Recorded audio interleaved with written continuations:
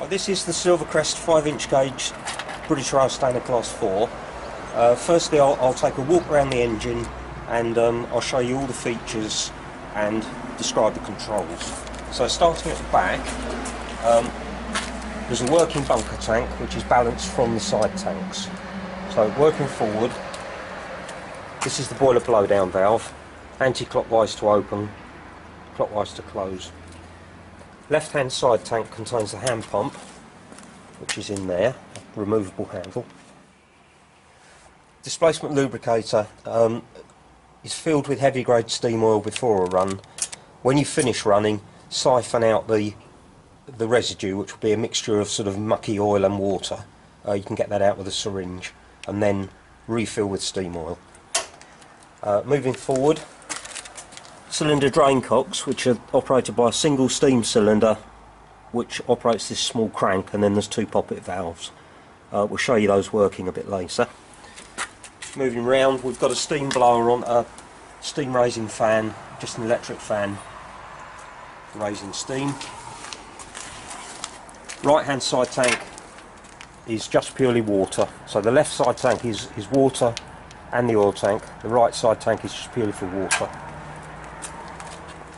Injector fitted underneath on the right hand side, and then come into the cab, starting from the left.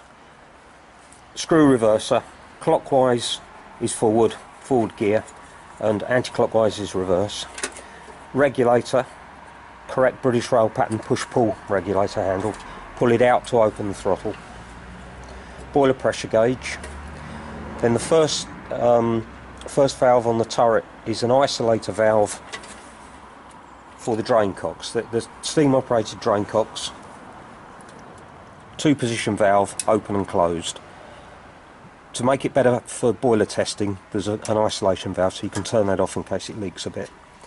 Next going across is the whistle valve, then the blower valve, then the injector steam valve, and then the one on the right is the isolator valve for the steam brake valve, again to turn off during boiler test. Two water gauges, blowdowns on the water gauges, and then down here is the bypass valve for the axle driven pump, anti-clockwise to open, which doesn't deliver to the boiler. When it's anti-clockwise, it's delivering the water back to the tank, and then that valve is the water valve for the injector. Right, to steam the engine, first thing is to fill the boiler, 2/3 of a glass of water. Now you can either do that using the hand pump, which is a bit long-winded, or you can take a safety valve out and fill it with a hose, or you can make an attachment and backfill it through the blowdown valve. Open the blowdown valve and just pressurise water up through the bottom. Now fill the firebox 3/4 full with barbecue charcoal soaked in paraffin. Not lumpwood charcoal, sorry, not briquettes, but lumpwood, which is softer. Then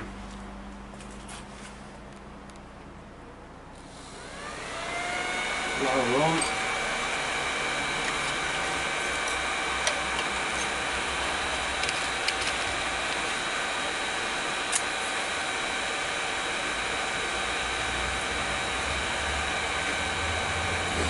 You need to pull the blower off the chimney before you put the lighted charcoal in, because otherwise it will just suck the flame off it.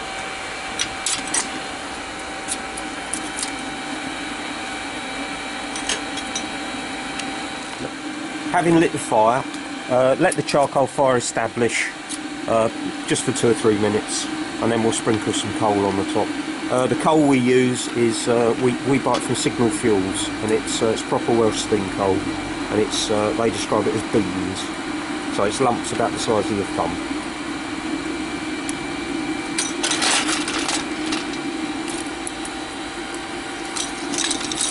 A bit of a sprinkling all over the top, almost straight away.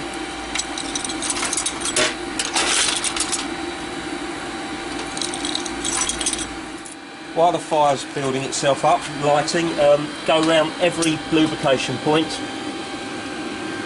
on the outside of the engine and inside where the water pump eccentric is.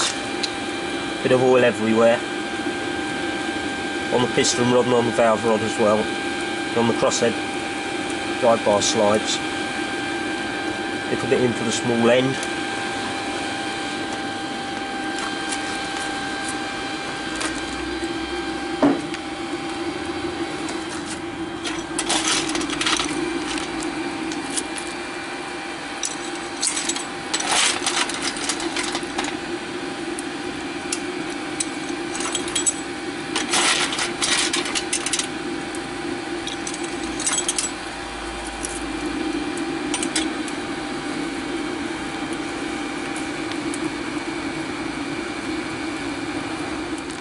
Incidentally, the blower, the electric blower, is an old car heater motor, 12-volt heater motor with a homemade fan. You can buy ready-made blowers, but they're too small. You need something fairly substantial like that. Okay, we've got fairly decent fire up to the fire hole ring. It's burning through nicely. Pressure's at 30-35 pounds, so it's okay to open the steam blower now. So you open the live steam blower, remove your electric fan, and the pressure will rise quite quickly.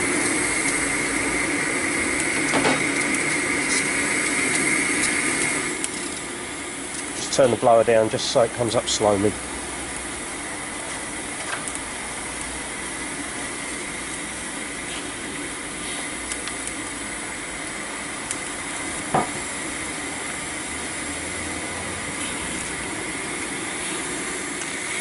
Right, if you look at the water levels now, because the engine's now in steam, got 90 pounds, I haven't put any more water in, but what started as 2/3 of the glass is now almost a full glass, which is a little bit too high really. But it's just to show how much the water expands. The first thing to test before you run is the injector. Turn the water on, you see the water running out the side. You turn the steam on, just slowly, and the injector will pick up.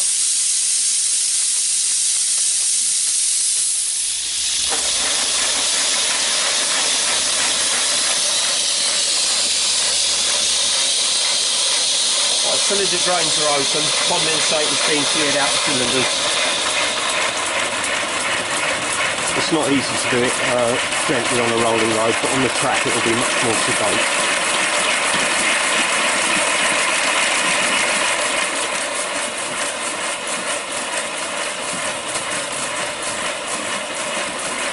Like I would run for probably 300 or 400 yards to the drain, so I can see the cylinders are really nice and hot. And then it's just a quarter turn on the valve and they'll close.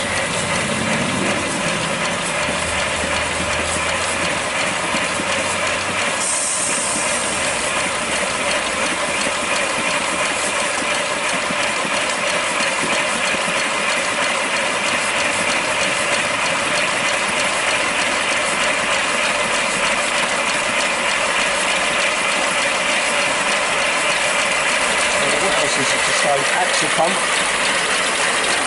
close the axle pump bypass valve. You can hear it feeding the boiler.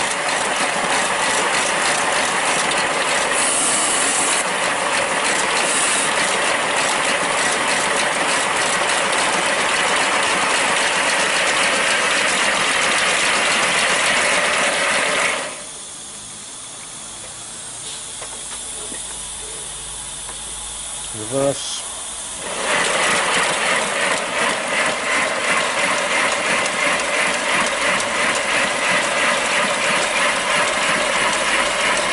Cylinder drains can be quite slow to close, but they will close. They're just sticky from the oil in the cylinders.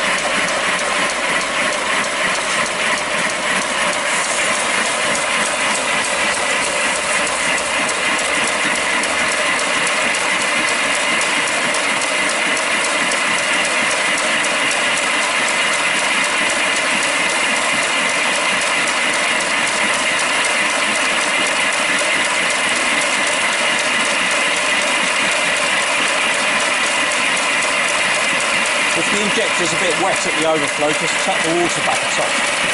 Just trim it back to it. It's dry, and it's feeding dry.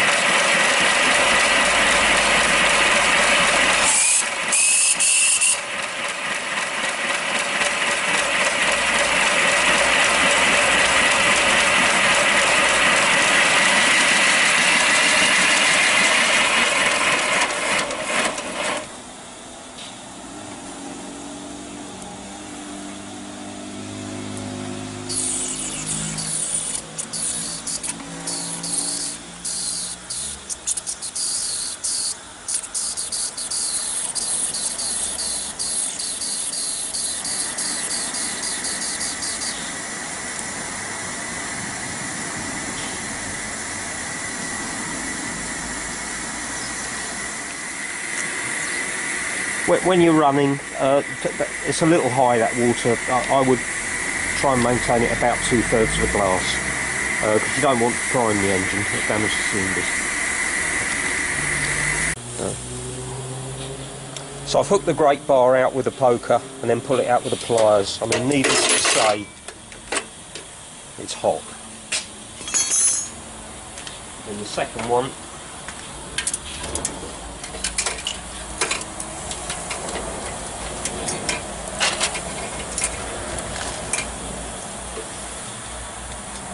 they're just straight grates, so it doesn't matter which way up they go. But there is a cutout which goes to the side at the front.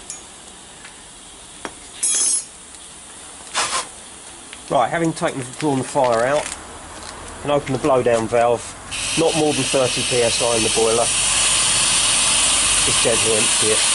That'll take any sediment out the bottom and make the engine a lot lighter to pick up.